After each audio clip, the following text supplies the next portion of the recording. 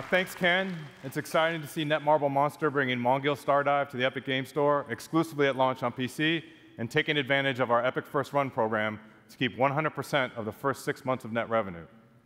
As you know, our industry is living through significant headwinds right now, and the Epic Games Store offers all developers a toolkit for maximum financial success that starts with our 8812 rev share and just gets better from there.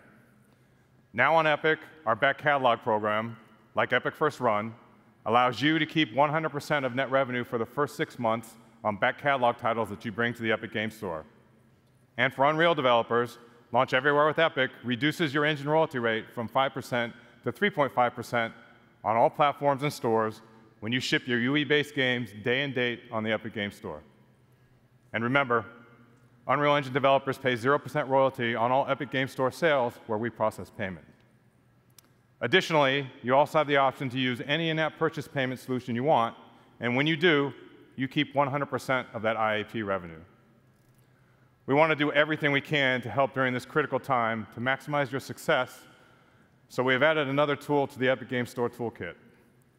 Starting June 1st, we've changed our initial revenue share to 0%, so that you receive 100% of the first $1 million in net revenue, and then 12% to Epic after passing that threshold.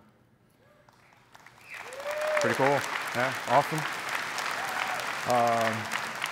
And this change is per title and per year. So this applies to new titles and back catalog releases, and all existing and future Epic Games Store partners and their titles on both PC and mobile benefit from this change immediately. And so life to date, we've paid our developer and publishing partners over $2.1 billion, and we're just getting started. So let's talk a little bit about what's next. So even after years of building the store on PC, we know there's still a ton of work to be done to deliver a world-class experience for our over 70 million monthly active users. And in the coming months, we'll be rolling out long overdue features on PC that will move us closer to that vision. Download Manager 2.0 was released just a few weeks ago, and preloading is coming finally in September. Gifting is targeting a release in time for the holidays so that you can gift games to your friends.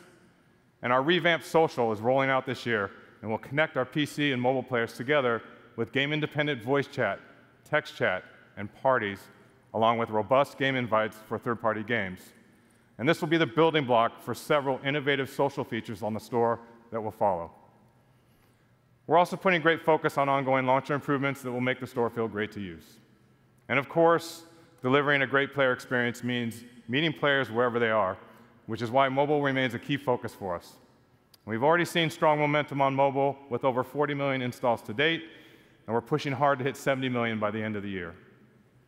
The Epic Games Store is available globally on Android, and we are continuing to expand our global footprint on iOS. Today, it's available on iOS in the European Union, with upcoming launches in Brazil, the UK, and Japan, as new laws in those countries come into effect. In Q1, we launched with a curated selection of third-party titles, and as of today, there are over 70 games live on the Epic Games Store mobile, with more being added regularly. This deliberate, phased approach ensures a high-quality experience as we gear up to open the store to self-publishing in the near future. In March, to accelerate installs and to keep players coming back week after week, we brought our weekly free games program to mobile. So each week, as we do on PC, we are partnering with developers to give players at least one new free game directly through the app on both Android and iOS, celebrating the best of premium mobile and partnering with developers on content packs for free-to-play games. Our focus is getting the Epic Games Store mobile to 1.0. This is defined by two major new additions to the store, and the first of which is rolling out very soon. We're launching Epic Web Shops in July. Developers will be able to come into our tools and easily set up a shop for in-app purchases for mobile and PC games. And through Epic Web Shops, you can leverage our industry-best rev share and offer players a better deal with bonus offers. And as an extra benefit, all players spending on Epic Web Shops also accrues Epic rewards on all purchases. These shops will live on the web so that you can steer your players to them. And we're democratizing web shops by making them super easy to set up and available to all developers.